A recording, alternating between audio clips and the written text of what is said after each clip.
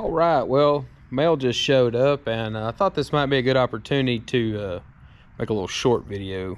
And this thing, and I may do some more of these, so I've been trying to put this practice in place where I've got one small thing a day that's an inconvenience or kind of aggravates me or something that interrupts my workflow. Or it may just be something that needs to be handled that's a quick chore. And so I thought I'd make a quick video of that. And what I'm going to do today is, the post brought this coupler, which this is a Ram brand. It's made in China. It's some new stuff. It's cheap, but it seems decent. I actually thought that when I bought this, I was just looking for this top piece here. Well, not just the top piece, but this latch and the coupler that goes under it, because I've got one of these hitches on a portable squeeze chute that has been missing this since we got it like 3 or 4 years ago.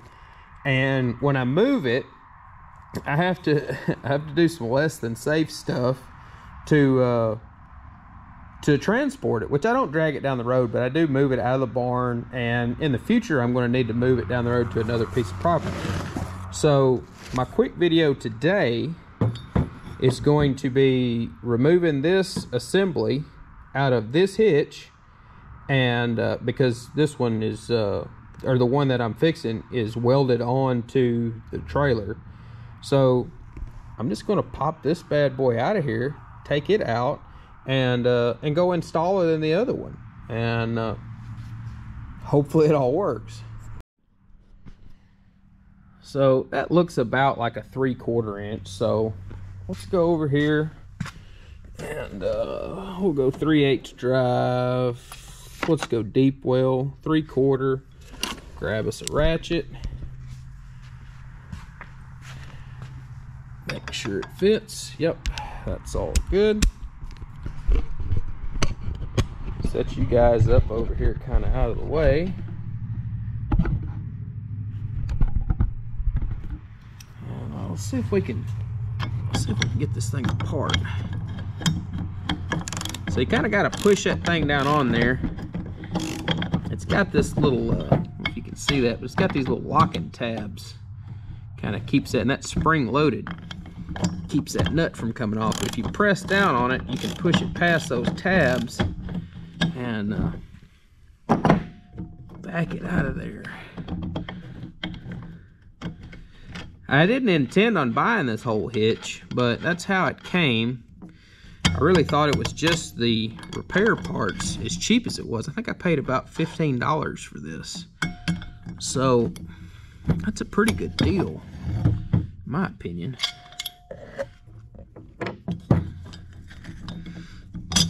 Of course, that requires me to get it all put back together right, too. Fortunately, I got this video here. All right, so spring, coupler plate, washer, another spring. We'll call that the nut retaining plate, and the nut. Boy, that's a handful. All right, we got it. Get our tools, get you guys. Let's go have some fun.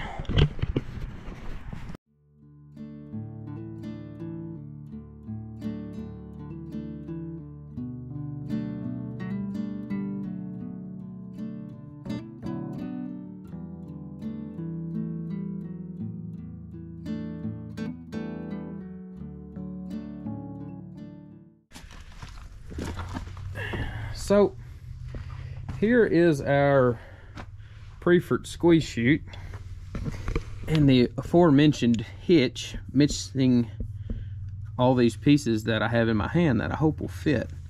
Like I said, this one is welded on, so I see no need to cut that off. I'm just going to put these parts in, and hopefully this thing will be safe to tow down the road again.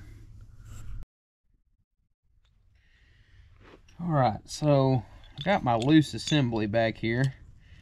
So the very bottom will be our nut plate, for lack of a better term, nut plate spring, the washer, and then this, I guess you could call it the ball catch plate. I don't know, whatever. The big spring that holds it. And then this should go through the top. So far, so good. That spring there will come up underneath it.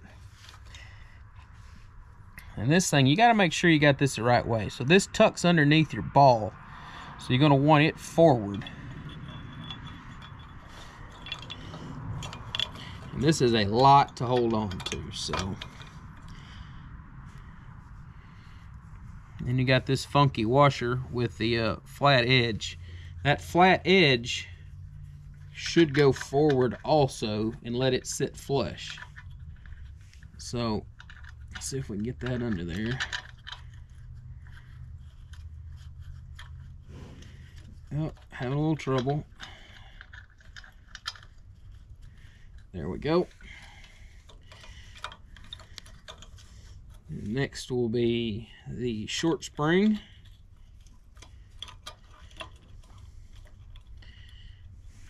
The nut plate, you want those short ears pointing down.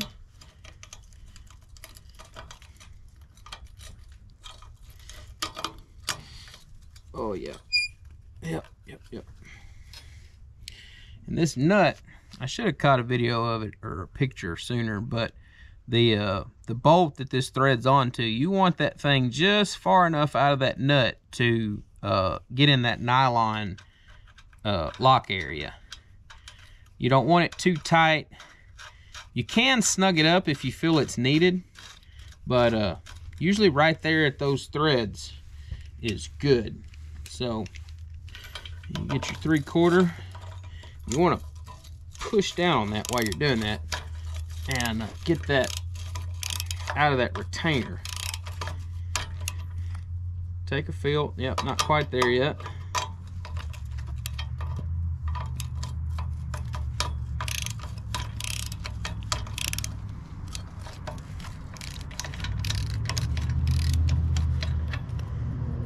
A little bit more.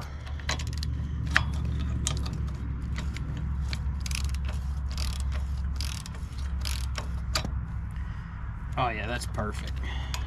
Let's see if it actuates. Feels pretty good. I might go over and grab a 2-inch ball, just make sure it locks in good. But I tell you, that is a lot more secure and make me feel a lot better about towing with this unit.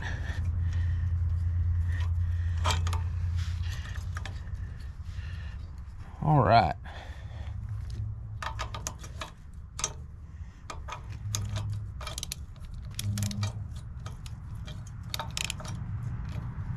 Oh yeah, that's good.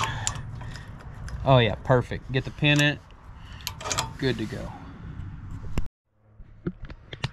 So, I actually kind of boo-booed here a little bit. I'll see if I can get you under there where I can show you. See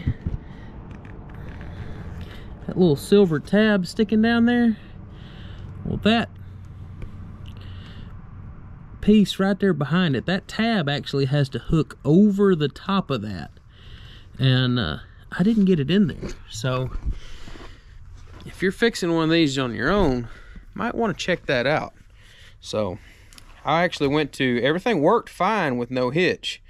I was going to test the hitch, make sure it would clamp on there, and I couldn't even get it in there. So, a little investigation, I found that. So, we're going to correct that and try again. Also, as a sideline, the ladies are wrestling, so a little farm entertainment. We don't have much out here. All right, let's get you guys set up. Try that again.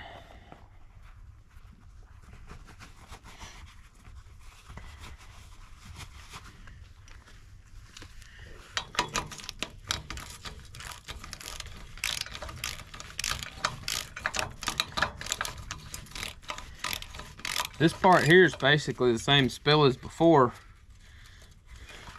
Push that lock plate up for that nut. Get that nut off of there.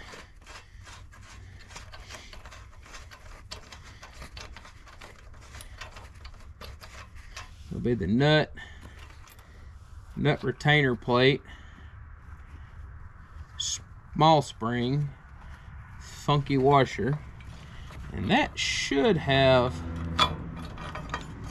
that loose. So what we're going to do, this pin that goes through here, this big pin, that has to hook over the top of it. So we're going to go at it a little different. We're going to go ahead and hook that in.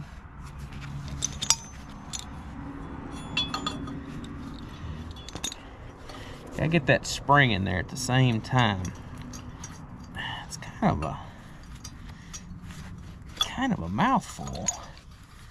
Let's try going in with that loosely. Put the spring on the bottom and then hook that under there. Oh yeah, that feels a little better. Okay, so got that tab hooked. Feels pretty good. Yeah, I can see how that'll work better. Okay. This glove off, I can feel what I'm doing. Funky washer. Flat part going forward. Small spring. Nut retainer plate with the small flats going down. And then the nut itself.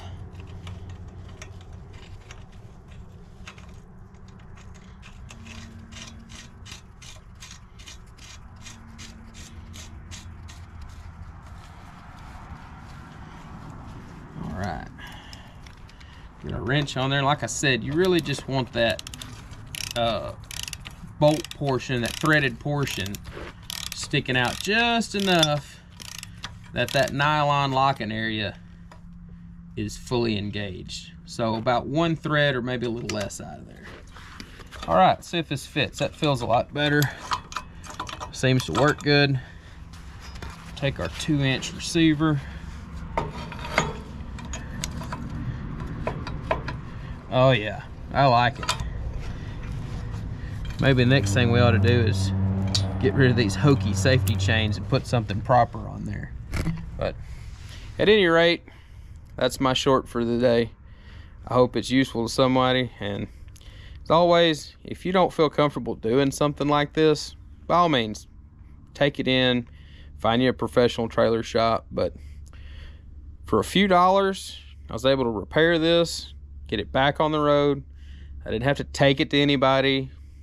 Didn't need anybody else's expert. And the only tool I really needed was a 3/4 inch socket and a ratchet. Honestly, you probably could do it with a pair of pliers if you wanted to bad enough.